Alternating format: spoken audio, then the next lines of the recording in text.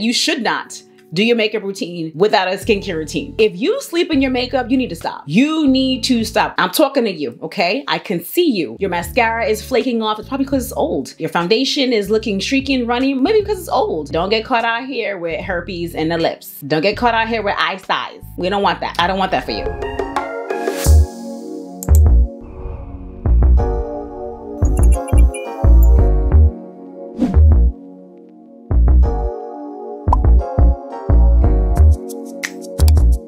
Honey, let's talk about it because I want you to do well, okay? I want your makeup to look as best as it can. So let's get into this. Here are the 7 reasons that I feel like your makeup may not look as best as you would want it to look, okay? Now, this is all relative, right? Like you might think your makeup looks fantastic. If it does, then this is not for you. But if you are questioning the way your makeup's coming out and you're just like, what is wrong? What am I doing wrong? I think that one of these 7 reasons might be the case. First is a skincare routine. And I've actually done a video specifically on this one because it's that important. This is all my opinion. Let's just say that, okay? Number 1A is that you should not do your makeup routine without a skincare routine. Okay, that's 1A. 1B, please don't ever do your makeup routine without a skincare routine, okay? Because the skin beneath the makeup plays a role in how the makeup looks on the skin. You feel what I'm saying? Look at my face, okay? Close up, here we are. Because a lot of times I'll get comments, even in person or online, like, man, your skin just looks so good. What foundation you have on? And it's not just the foundation. It's not just the powder. It's the skincare routine too. So watch that video for a deep dive into why and what you should be doing in your skincare routine to get your skin to look its best underneath the makeup. But the first thing is first, you gotta have one. You gotta at least have one. Like,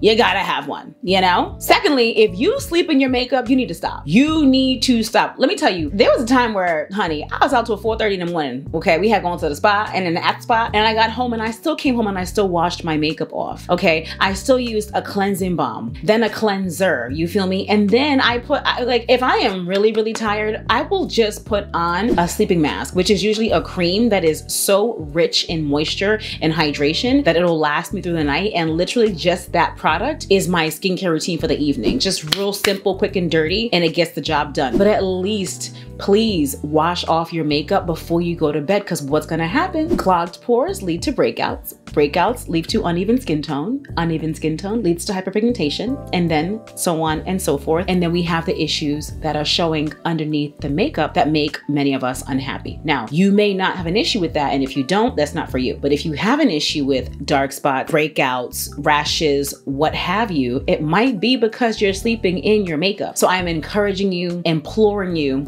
to please wash off the makeup. And that is not with a makeup wipe, unless you are going in after the wipe with a cleanser. But many times we feel like the wipe itself is taking off the makeup. It's not, okay? That's a whole different story, but please use a cleansing balm and then a cleanser, okay? That's gonna get all of the makeup off, and then do your skincare routine, okay? Primer, honey. I have to say, I don't always use a setting spray at the end of my makeup routine, but I will usually use a primer, okay? So the primer that I choose is based on my environment and what exactly I'll be doing. So do I want to be matte? I will use a matte primer and or a translucent powder under the foundation. Do I want to be dewy? Is it cold outside where I am? Then I may really go heavy with the skincare, and then that will be my primer, or I will use an actual primer that is hydrating. That's why I said I will usually use a primer, because if I'm trying to give a hydrated, dewy look and I've really packed on the skincare and done different things with it, because there are different products to use to get that achieved dewiness on the face, then that may suffice as my primer before my foundation. So there are some nuances there. I don't want to confuse you, but in general, it's important that you are using some kind of primer to achieve the desired look that you want. Now, that also accompanies what kind of foundation you use, the powder you use, right? And look at my videos on these things to get more of an in-depth dive on those topics, like how to keep your face matte and on how to make your makeup last all day, because I've done lots of wear tests on this as well, and you'll see me actually do my makeup in these videos. But just the long or the short, make sure you're using a primer, please. Honey, that makeup might be expired. Okay, let's just call it what it is. I know that there are a lot of people that are hanging on to the best of the best in their eyes for their makeup that they've had for the longest time, that just works for them. And you know, life just goes on and days are passing, months and years, and you're like, oh, this is my my tried and true powder from when I was, you know, from 4 years ago. And it's like, what? Now, I have an issue with this too because I have a lot of makeup because of the job that I do. But I know that y'all be having that tried and true makeup kit. I'm talking to you, okay? I can see you. You got that tried and true makeup kit. That stuff been in there for a minute. You feel me? That eyeliner been in there for a few years. You know what I'm saying? And you do your makeup like every now and again. So the eyeliner never gonna run out. You feel me? We need to get rid of this, okay? This stuff needs to go in the trash. If you're finding that your mascara is flaking off, it's probably because it's old. Your foundation is looking streaky and runny, maybe because it's old. Because whenever I hear people say like, oh, my foundation gets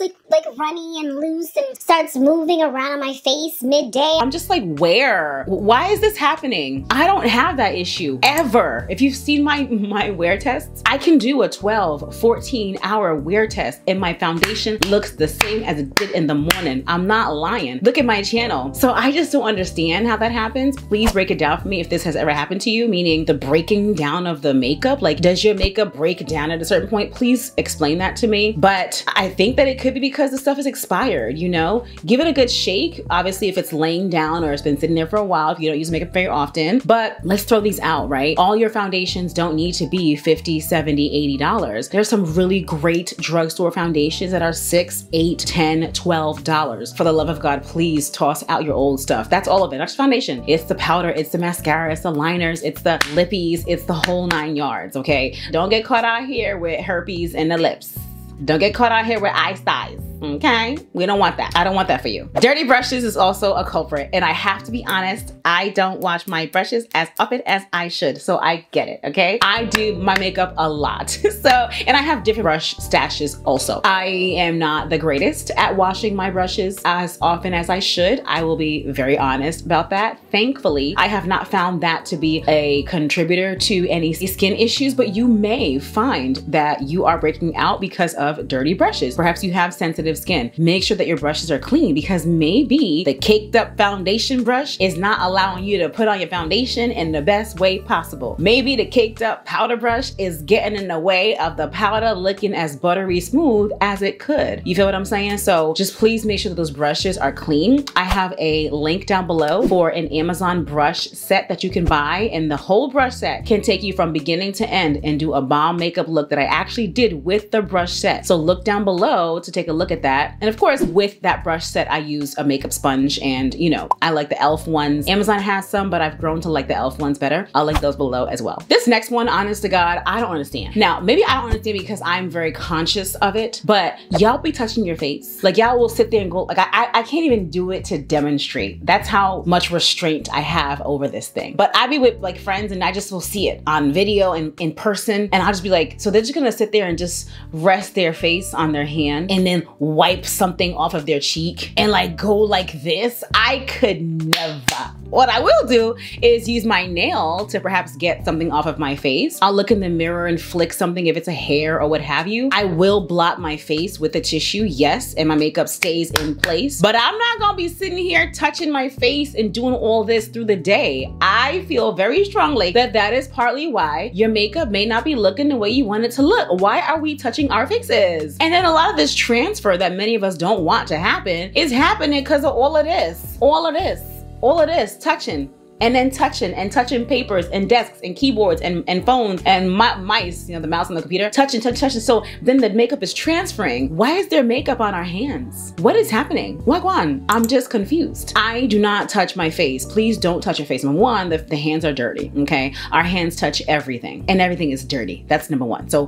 bacteria, transfer, clogged pores, breakouts, we don't want that, okay? Number two, you messing up the whole canvas. You spent 30, 45, 1 hour and a half. I don't know how long you take, but you know what I'm saying? Maybe 10 minutes. Maybe 10 minutes. Come and let me know. How long do you take? You take 10 minutes? I take like an hour. That's just me, okay? But you spent all this time painting that face, and here you are at work touching, or in the drive-thru at the traffic light, and you touching your face and you like literally wiping. And I'd be like, did she just wipe her face? Isn't she wearing makeup? What is she doing? Like, maybe it's because I wear full coverage. Maybe the ones of y'all who touch your faces, maybe you have on light coverage. So when you touch it or wipe something, it doesn't leave a streak. But I wear full coverage, okay? Now, full coverage is the concentration of the product, not the thickness of the application of the product. It's the concentration, okay? The full coverage application that I have on a day-to-day basis cannot survive any kind of, oh, you know, I just feel so tired and just go, I can't have that. I cannot have it. I can't do it. It's not gonna work. I'll be somewhere like, yo, I have a tiger strip on my cheek. How? And now what? Because I don't carry a touch-up case. I do not touch up my face once I leave my house. Even when I was working in the office, I never had a case. I would always carry nude lippies with me just in case, like if I had them on a gloss